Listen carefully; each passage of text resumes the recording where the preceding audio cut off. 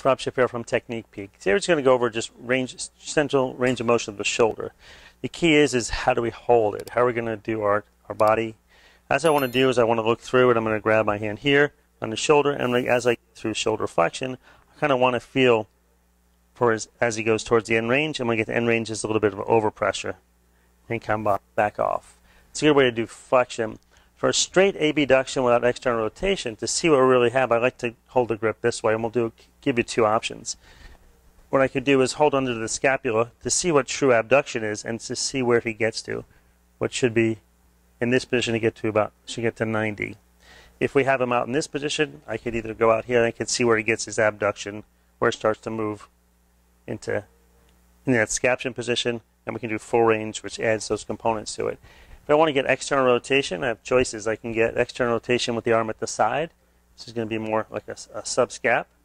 So I can see that position, go in and let it come out, and see what his external rotation feels like. If I want to get more towards end range and see what more of the capsule, what I'll do is I'll grab onto the acromion and I'll kind of stabilize it. In that position, what I'll do is I'll externally rotate. I just don't want the whole scapula to come forward. So I'll hold that back and see what that full range is like, and as I get to the end, what's the overpressure, what's the end feel like, and come back off. And then for internal rotation, I'm going to do is I'm going to come onto the side, and you're not going to see me. So as I come off to the side, I could do it this way, but I want to be able to do the scapula. So what I'm going to do is I'm going to hold the scapula down, the head of the humerus down. That's one choice. The other choice, I can grab onto the acromion from this position, and I can do internal rotation this way, get to his end feel.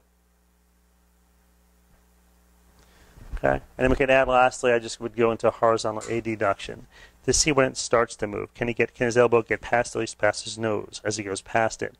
And what's the end feel like? If I let it all go, it'll all go. But if I want to stabilize, I want to see what he can do in that position.